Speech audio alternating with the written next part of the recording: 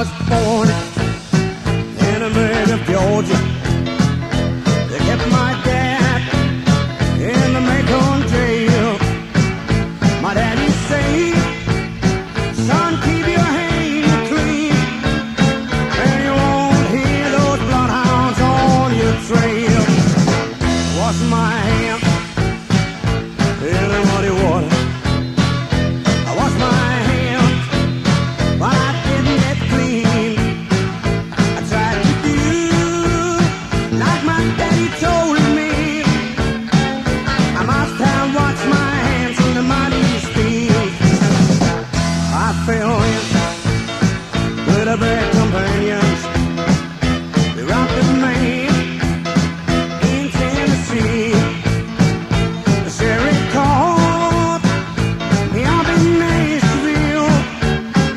They locked me up and they threw away the key. Well, I asked the